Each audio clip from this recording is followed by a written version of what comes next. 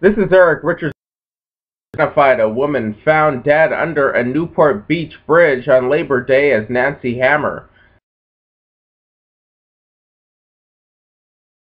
A new mother who recently gave birth to a baby boy. The 28-year-old was found dead under the bridge on Monday at approximately 8:45 a.m. According to the victim's Facebook page, she's in a complicated relationship, but it does not identify who that relationship is with. This is being investigated as a homicide. Anyone with any information is asked to contact the Newport Beach police.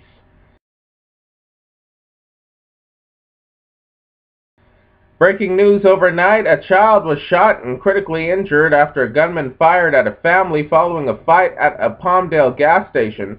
Los Angeles County Sheriff's deputies say it all started with some type of verbal altercation at the mobile gas station off Pear Blossom Highway and Fort Tejon Road overnight. The fight escalated and the family was shot at. At least one bullet struck a little girl who's said to be 7 years old. Paramedics rushed her to a hospital in extremely critical condition. 3 people have been taken into custody.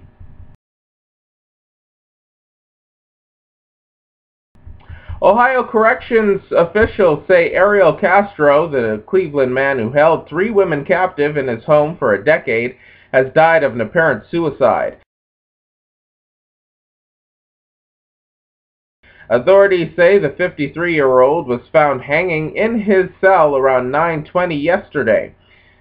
The Correctional Reception Center in Orient says that facility staff tried to resuscitate him. He was taken to a hospital where he was pronounced dead. According to ABC News, Castro had been in protective custody, meaning that he was in a cell by himself and was checked by correctional facility staff every 30 minutes. He was also on lockdown for 23 hours a day.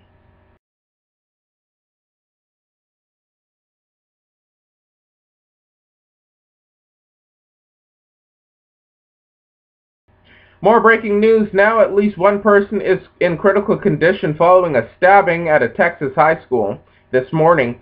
Authorities are on the scene of Spring High School in Cypresswood at North Freeway near Houston, where multiple students have reportedly been stabbed. Now, 2 people were in handcuffs. It's unclear at this point if they were suspects in the stabbing. When I get more information on this, I of course will bring it to you. Latest news anytime on Facebook.com/RichardsNews. I'm Eric Richards.